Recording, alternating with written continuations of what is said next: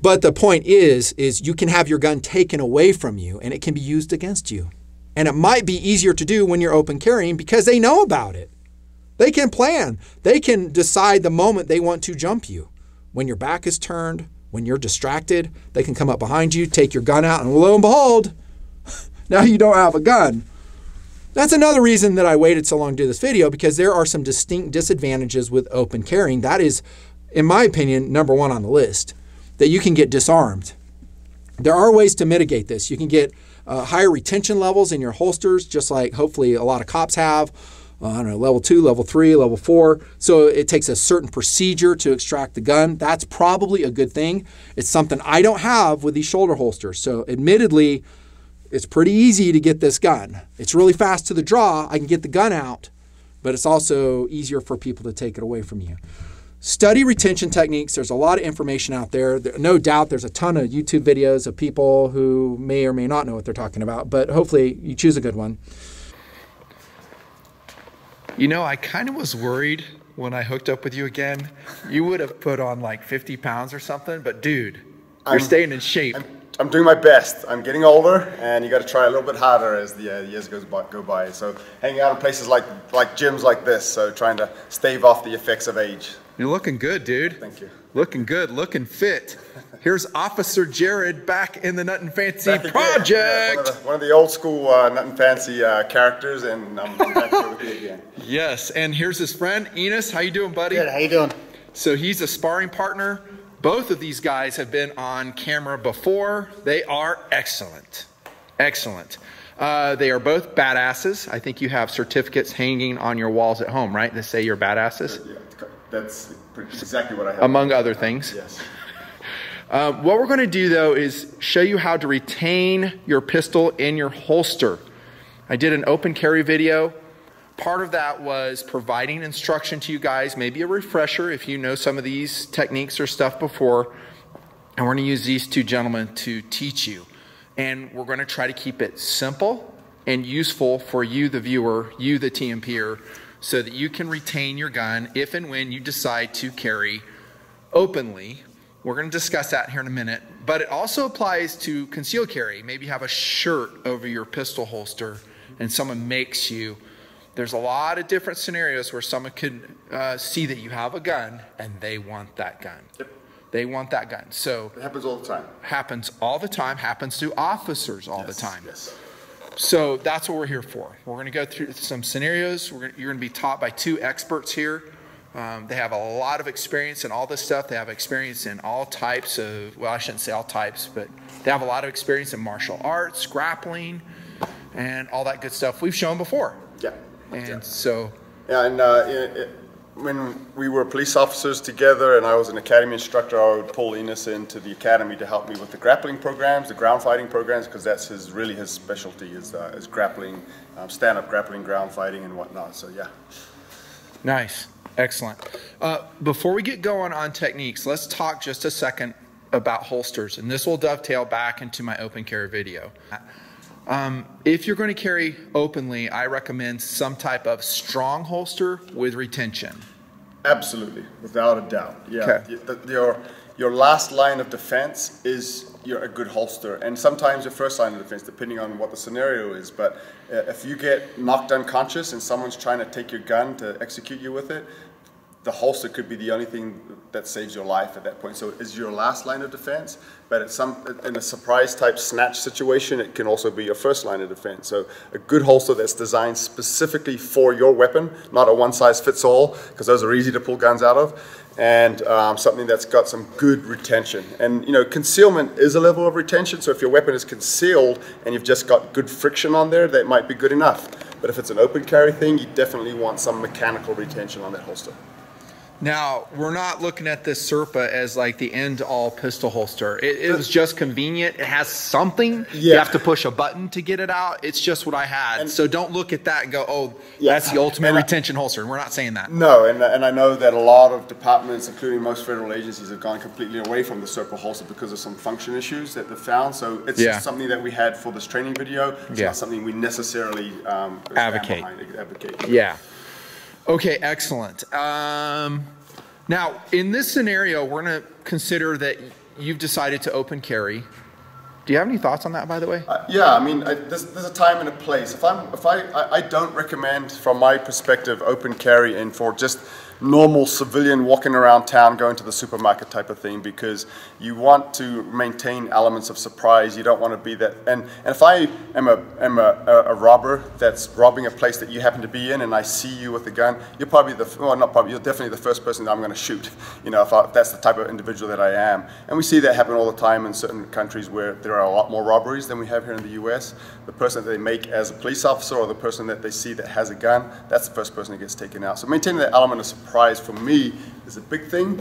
It can be a deterrent, yeah. So there may be a time and a place depending on where you live. You know, maybe you live in a more of a rural area where you're not walking through crowds and whatnot. So there's a time and a place, but for general purposes, I'm not a huge advocate of it. So in the video open carry, one of the things I do is I'm wearing a gun when I run the dog in the neighborhood. So I'm not around people.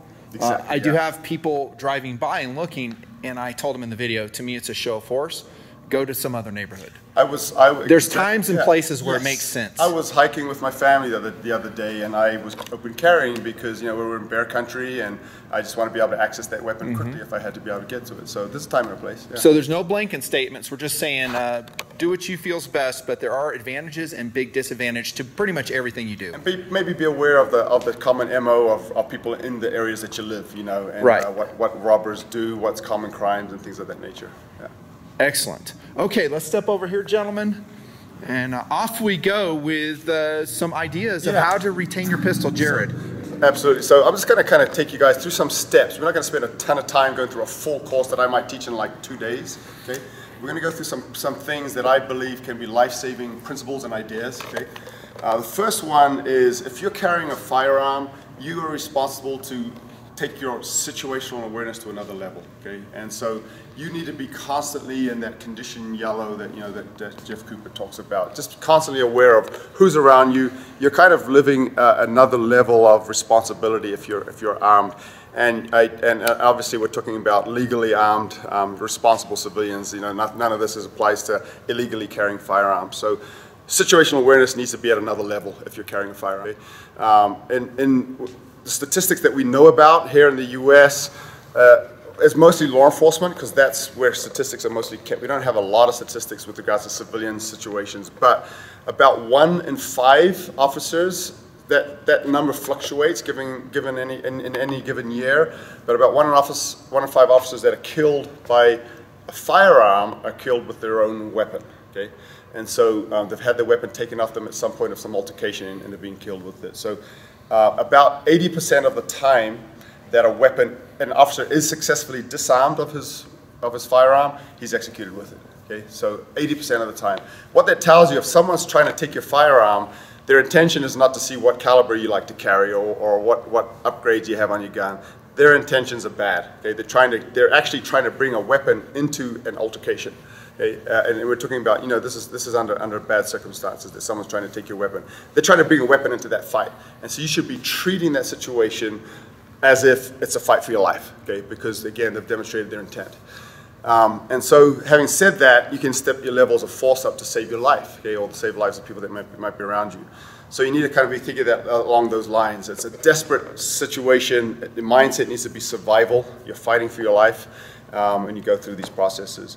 When I look at the actual techniques, the first thing that I teach people to do if someone's trying to grab at their weapon is, 1, secure your weapon. Don't let it come out of its holster. Okay, keep it in your control.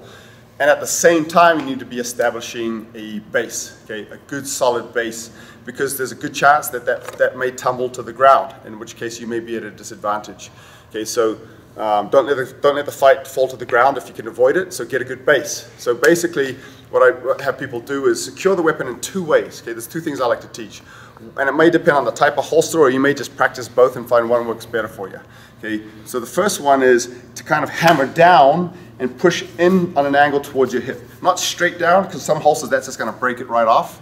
So I'm pushing down. So if Enos was grabbing onto my holster, I'm basically... Okay, we'll come over here, fellas. Yeah. Against this background, that way you can see everything. Okay, go for it. So if Enos was grabbing onto my holster, onto my gun, the first thing I'm doing, I'm going to kind of heel palm his hand and push it into my holster, okay? Okay, let's take a look at his grip right here, guys. So I'm pushing straight down, into my hip, not down that direction, because that might break the holster off. I'm just catching here, and then my second hand is actually securing his arm. Okay. A couple of other things I'm doing here. You see my base just got real wide. Okay. A wide base is not good for mobility, but I'm not looking to be mobile right now. I'm looking to be stable. Okay? Broader base equals stability. So as soon as he's grabbed onto that, I'm controlling that, and I'm getting a good base, and I'm bringing my shoulders up a little bit just to kind of protect my neck.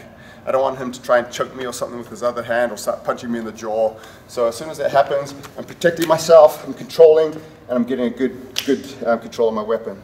The second one I like to teach, which actually I prefer in many situations, is when he's grabbed onto that, I control, and then I grab the bottom of the holster and I pull up. Okay, like that. I might be able to get my whole arm up under there. Check that out. I've never seen that one. But as soon as I do that, take the gun out of the holster. Okay, it's not going anywhere. Now again, some holsters, this might not work. It may pull off your belt or whatnot, so you just gotta kind of play with it depending on the holster that you have. But I secure, I pull up, and then maybe he was able to get his finger into the trigger guard, so I'm just kind of keeping clear of the muzzle right now. If I had to keep my hand there, I'm just going to move that like that, but I can control here. There ain't no way getting it out, especially if you have a button to push or retention method of the holster. So right now it's locked in there. Yeah. Okay, and so that's my first measure. And just get a good base, secure your weapon. Okay? Now, from there, I like to look at priorities of what is feasible and what might work. And so we've got a number of things. What I've found through running literally thousands of force-on-force scenarios, mostly in police and military type training events, but I've found that the most successful way to protect one weapon is to transition with your offhand to another weapon. I like that. So yeah, that has by far the best way to get someone off your weapon. And what I mean by that is, if this was long gun retention, then I may be securing my long gun and going for my sidearm, right? If this is handgun retention, then it's most likely, if I've got another weapon, it's maybe an edged weapon. And so if he's doing that here, and I've protected my weapon now, okay, I may be looking to go for, if you look down here, I have a trainer of a push dagger type knife, so I might be looking to get that and then start looking for targets that are going to get, and at the same time I should be verbalizing, because if there's people around, I want witnesses, because if I end up stabbing this guy, I need people to hear me saying, let go of my gun, let go of my gun. Good so point. There's no question about what I'm trying to do as I stab this guy. So let go of my gun, okay? And I start hitting targets that I feel are going to get him to let go of their gun. I may be cutting against his arm to try and break his grip, and then breaking distance and moving as far as I can and giving commands as I draw my weapon and keeping him at gunpoint. So the whole time, and this is a training thing because you'll fight the way that you're trained, right? That everyone knows the adage. So let go of my gun, let go of my gun, let go of my gun. Put those verbal commands into your actual training repetitions, and that way you'll do it when it's time to protect your weapon. Okay? So, so if I can transition to a knife of some kind, and this is a big argument, if I do carry a firearm, for carrying a knife that's accessible with your support side hand. Okay, because that's a great point. Yeah, because if I'm protecting my firearm, if you got a folder clipped here, now what? Exactly. It's locked up. You can't do that. Exactly. And that's what I do frequently. So yeah, if you're carrying a firearm, now if I wasn't carrying a firearm, I traveled around the world a lot and I teach different countries where I can't have a firearm. I put my primary weapon, which is now my knife, on my dominant side, but if I'm carrying a firearm, I want it accessible at a minimum to my support side, maybe with both hands, because even this, where I've got this, if I had to get it with my strong hand, I can still get it with my strong hand. Yeah. So, so that's, ideally you can access it with both hands, but at a minimum your support hand if you're carrying a firearm. So that's kind of, the process there. So if that may not be feasible if you don't have another weapon on you, but if that is an option, statistically that's going to be your best chance of getting someone off your gun. Okay, when they're going for your gun, I think the audience is going to understand at this point they're trying to kill you. Correct. You really can't assume anything else. Right.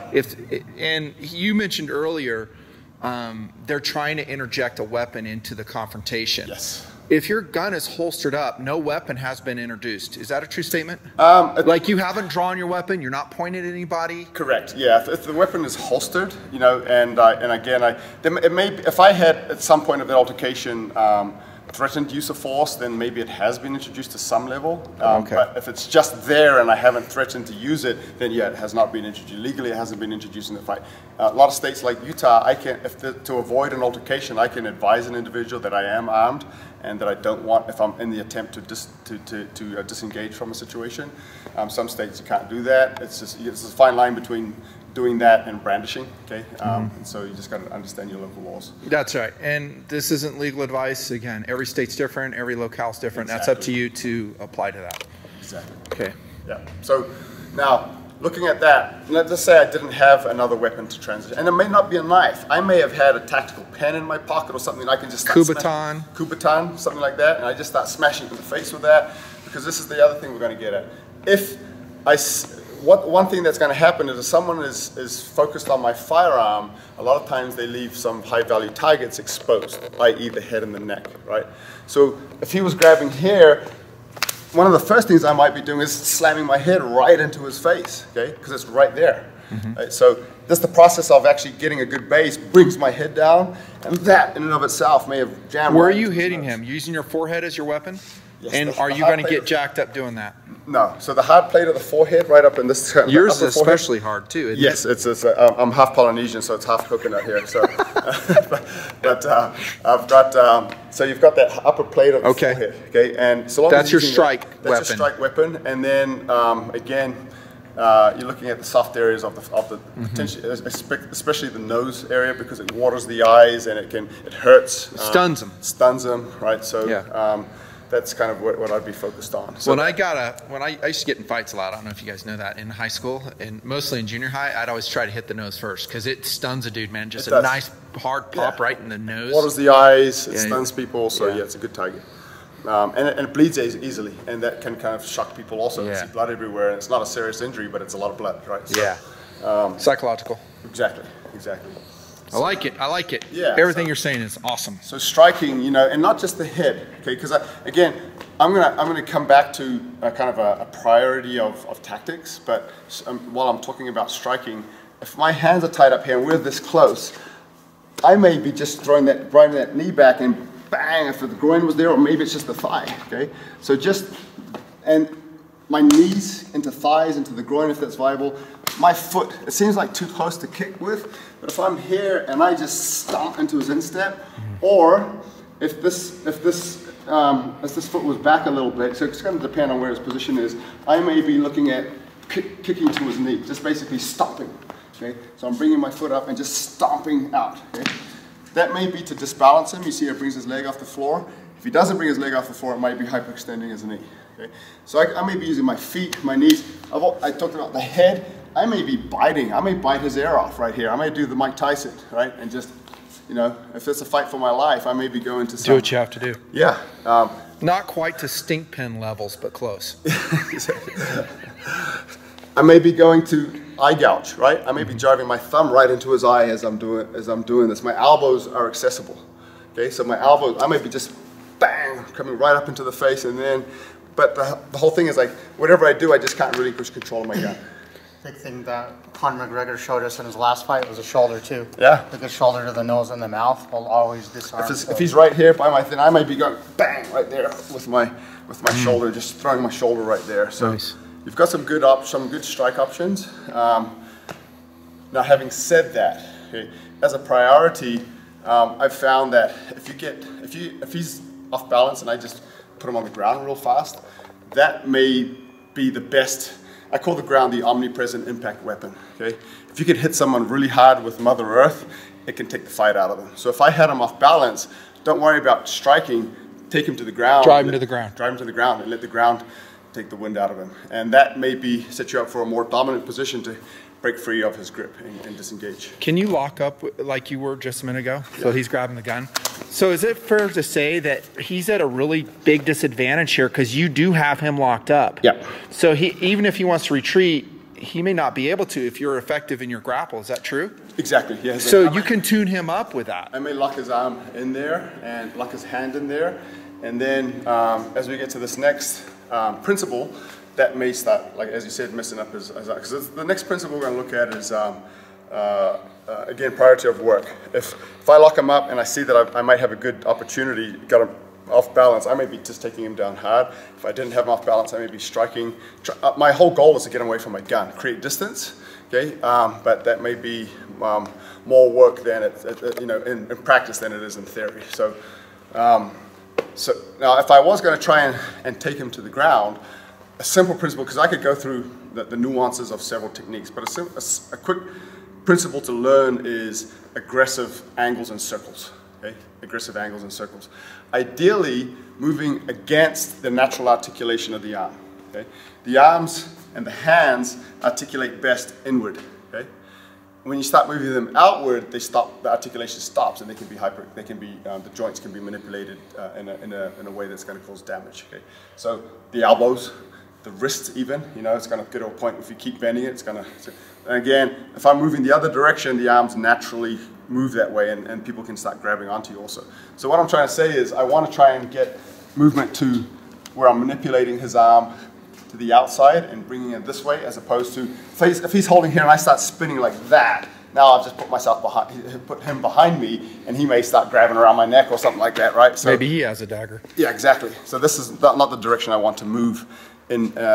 Ideally, I want to move in angles and circles that move against the natural articulation of those joints. So if he was to grab with that arm there, and I was to hold on, maybe that natural. See how the articulation would be this way. So if I pull against his elbow and I make space here, because I can't really move if I don't move my legs. So I just basically do a circle with my feet and angle downward. That may be what I need to get him down. Let go of my gun, let go of my gun, let go of my gun. And I may here start throwing knees. I may start throwing hammer fists down to his head until he's let go of the gun. From here, again, principles. Everything I was looking at was larger joints. If I get to a position where there's some stability, okay, stability of the limb, there's no movement, his hands are not moving, it's stuck on my gun, then I may shift focus from large joints to small joints. And what I mean by that, if he's not letting go, so grab onto my gun, if he's not letting go of my gun, I may look to grab one of his fingers and just, ooh, don't hurt him. Okay? And now he's going to let go of the gun. Yeah. Okay? So I now start moving, it doesn't matter which finger, okay, I may grab this small finger and just bend and get him away from my gun, and then create distance. Okay, create distance, and then always practice drawing your weapon out. If the weapon for some reason was out of the holster, do a malfunction drill and start moving to a safe position. Can you go through that slow motion for the guys? The same thing you just did. The takedown? Yeah. Okay. Just slow motion. Okay, so and I'm going to show you another one here, but just to kind of get the wheels turning. But so this is what we would call. So you're spinning outside his. Yeah. So again, just when you practice this, just think it through. If I grab here and I spin this way, I'm going towards the natural movement of his arm. If I go this way and I pull just above his elbow and I angle down, because if I don't angle down, we're just going to go in circles. Okay. Right. Now I've got to angle down. Okay.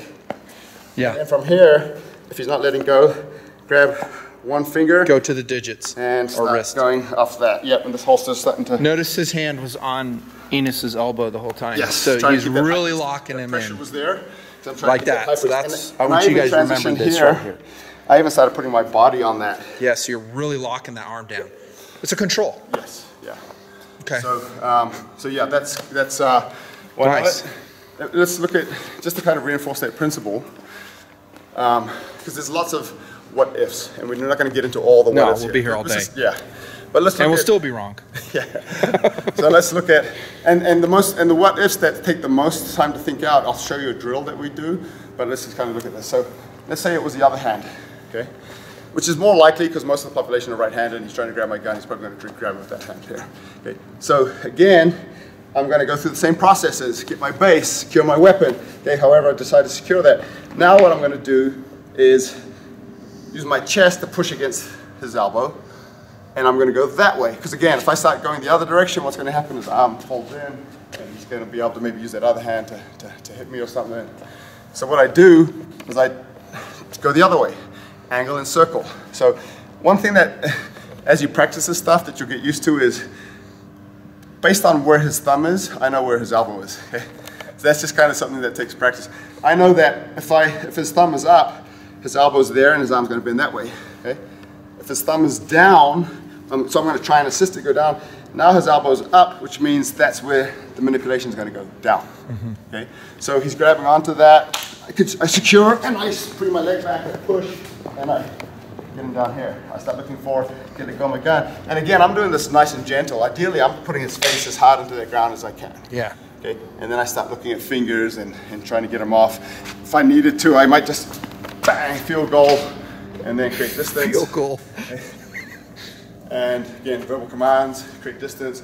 What does the tactics tell me to do? Just completely split, get on the phone, call the police, whatever. You know, if I've got family to protect, I'm getting moving between him and them, so on and so forth. You know, these are very generic positions, what we call cross hand same side, because they're the easiest ones to kind of start with, but there's a lot of variables that can creep in. These principles, though, are sound. Let me just kind of look at, maybe explore another one.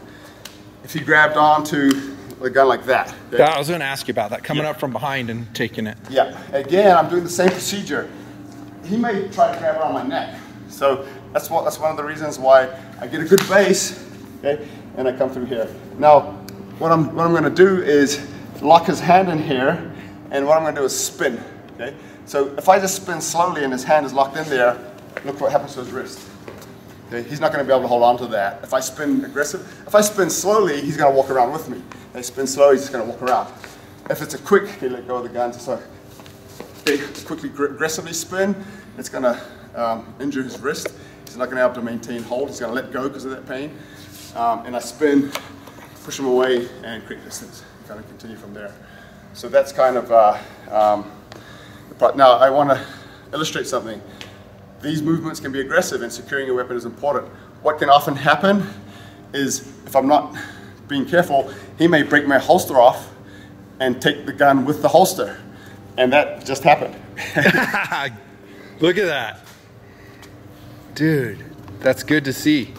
Look at that. Okay, so the plastic there is broken. Yep. So that happens. I've seen it in training. Another good data point. Yeah, so that's why your tactics have got to kind of take into consideration. That's why if I was pushing down that way, that can happen faster depending on what kind of holster you have. But it's just plastic. Yeah, it's just plastic, and those weak points there are usually the ones that will break. Okay. You want to put that duty holster on? Yeah. So this is OJ's duty rig right here. It's got a steel baton in it, cuffs. I don't have the. Normally, I've got magazines here that conceal this knife. It's the same knife I've got. It's the live version of this trainer, so I'll switch them out. Okay.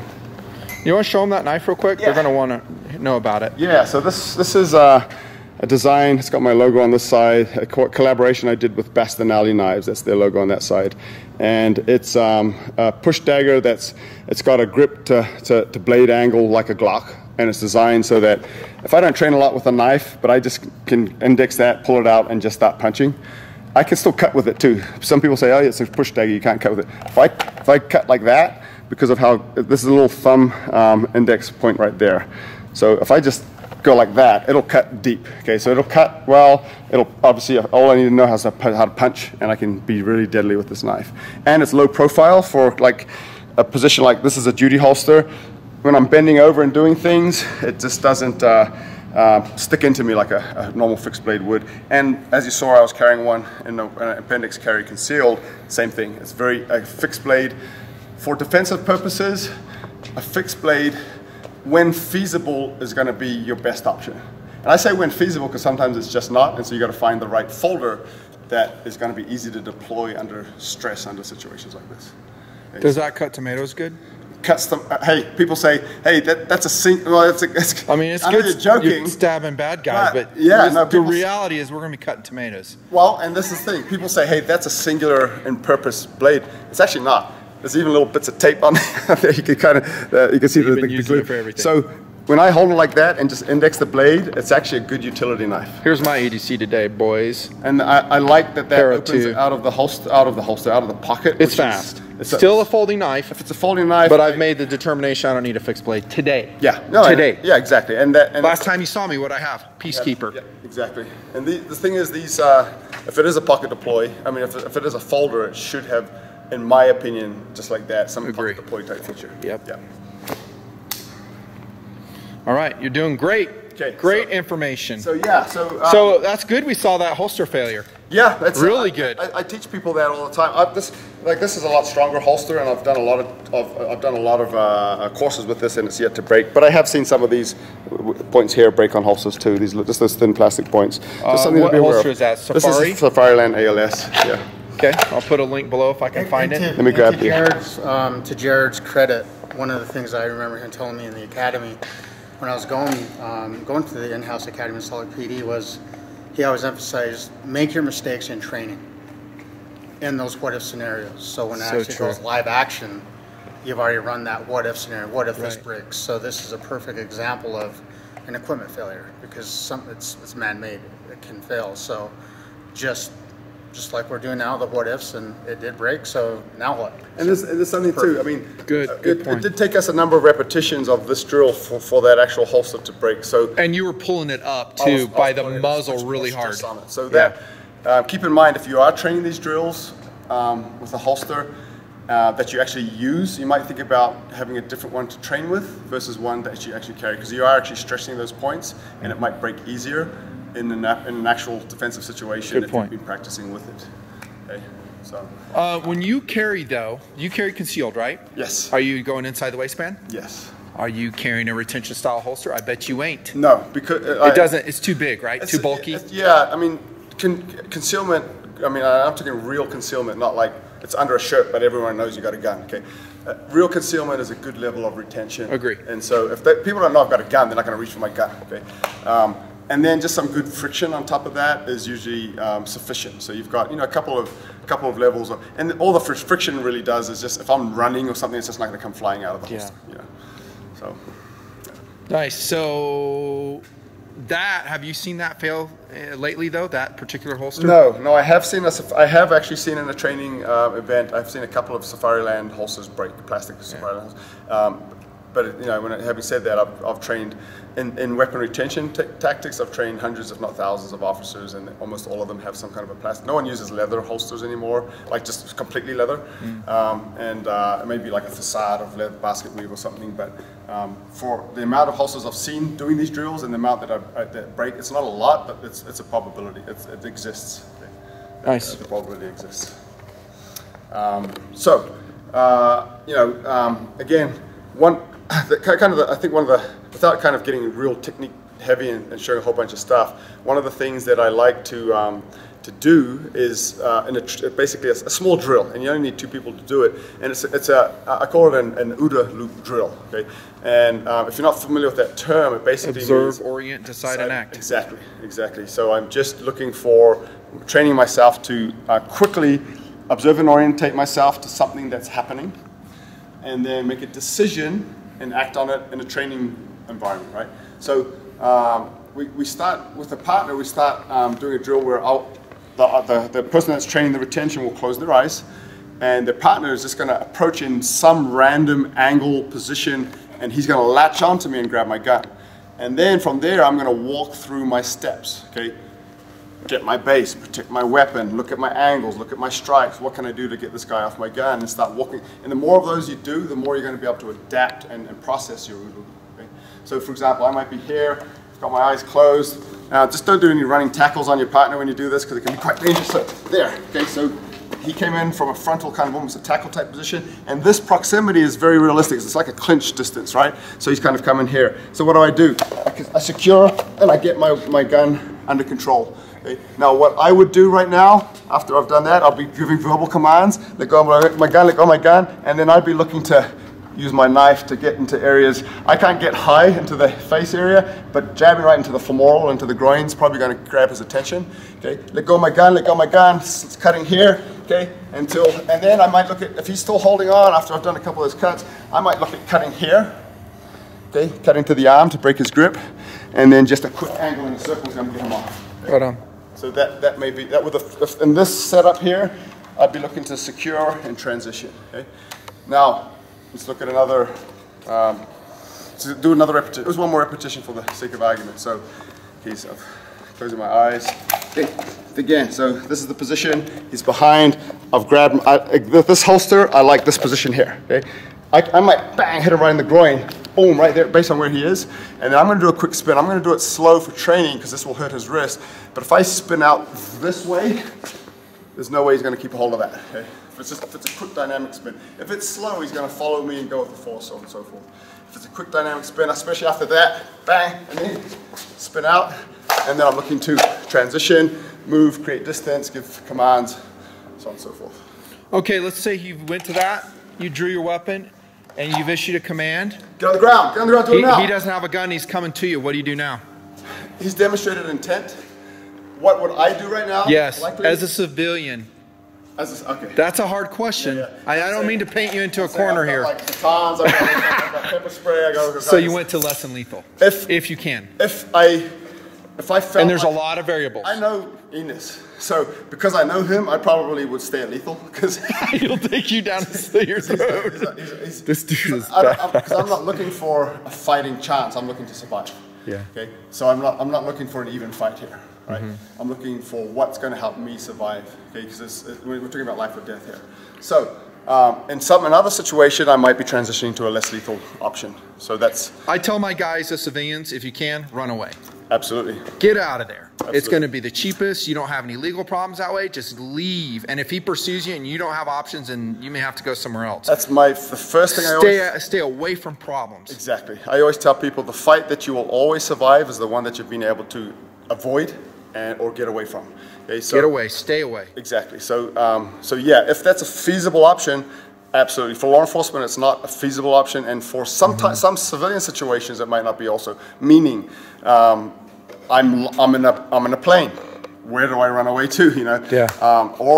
Or you have an injury. I have an injury. Like my knee is not good these days, so yeah, I can't really outrunning do someone that. might not be viable. Environmental factors, but also if I'm out with my family and I run away and say, "You guys are on your own," you know, that might not be a viable. I may have a duty to protect someone I'm with, and so I have to stay in and engage that situation. So, yeah, just kind of think through that. Awesome. Yeah. Awesome. Good stuff, Jared. So it's really kind of excellent. a nutshell. Like I said, an actual physical training course would take a minimum of 1 full day, and a lot of times to go because we haven't even addressed the ground variables. So if you're getting to more of the what ifs, then it's actually more of like a 2-day training. We're already at 36 minutes. Yeah. Or thereabouts. Yeah. So. So let's go over your basics again and remind them. Yeah. And so, before we close the video, slow motion so they can really drill it in and remember. Yeah. So just again, first defense, situational awareness. Your final defense is a good holster. Okay. So those two things: situational awareness when you're carrying a firearm, and a good holster is your last line of defense. And sometimes your first line of defense is someone just trying to snatch your gun from behind or something. Right. Now, the processes again, we'll just kind of walk through them. Just practice your first natural reaction when someone's grabbing onto the gun should be get a base, secure your weapon. Okay, let me stop you right there. One. Get a base. Notice how his legs are apart, so he's not going to get pushed over and end up on the ground. Go, Jared. Okay. Now from here, I'm pushing down into my hip and on an angle. I don't want to push straight down because we saw what can happen. Holsters can break, right? So I'm pushing into my hip on an angle. Or I'm coming underneath and pulling up to lock his hand. Okay. Okay. From here, I may strike, but if I felt him off balance, I may just try and take him and hit him with the ground. Okay. But if and again, I'm not even addressing the transition of weapons. Okay? We don't have to. So I may strike, bang, right, and maybe that sent his leg back like it did there, bang, and then immediately I start pulling down. Circles and angles. Angles and circles. If you don't train often, experiment. Okay, so which way was that again? So, well, see, right. He's having there. If I turn this way, I just put him behind me. His arm is bending naturally, and that's not going to work. If I go this way, I'm going against that natural articulation. So just kind of walk it through. And when he's talking about angles, he's talking about driving to the ground.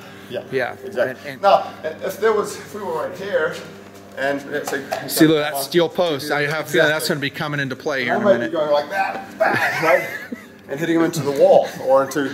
You just like that one. We actually got a laugh out of it. I was thinking I'd put my foot on there and somersault. But you're Enos. Do some That's what parkour. I would do. He's not a mere mortal like the rest of us.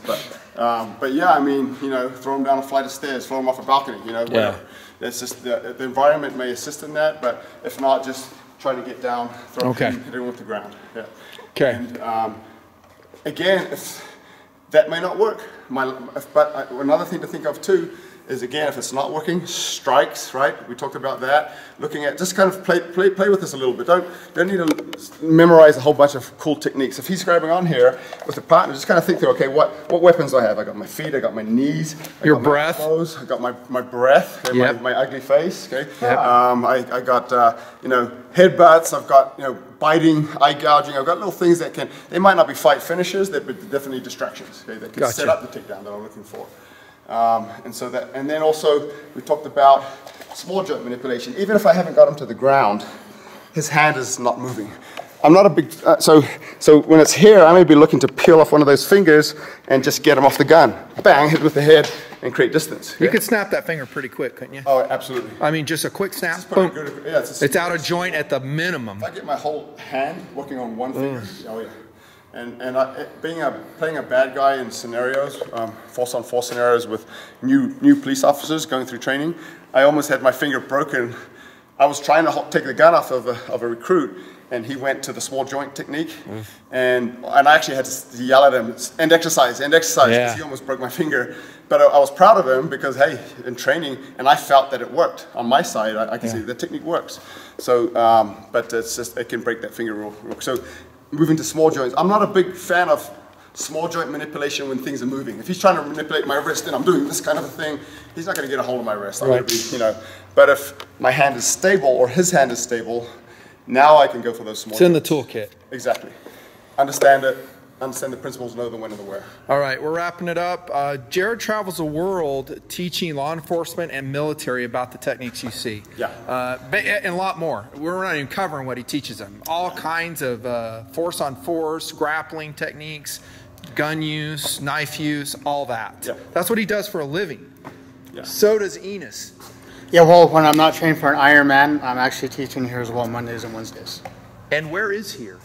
We are at Jim Jones, okay, Jim Jones in Salt Lake City, Utah, and Jim Jones is a company that we've gotten involved with.